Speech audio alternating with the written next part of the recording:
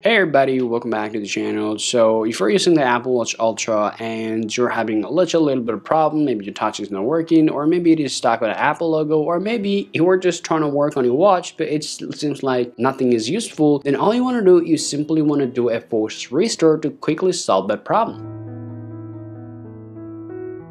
And to do that, all you have to do, you'll see this button, the digital crown button and the power button. So all you have to do, just press those buttons together unless it shows you the Apple logo reappears on your watch. As soon as you see the Apple logo is going to come on your watch, just let go of the power button and that digital crown button, just like that. And after that, what's going to happen, your Apple Watch is going to take a restart and your problem is going to be solved immediately. So this is pretty quick and simple things y'all can do to just solve your problem, let's say immediately on our Apple Watch Ultra, and that's how you can do it. Hope you find this video useful. If you think so, leave a like and subscribe to the channel. Thank you for watching, and I'll talk to you later.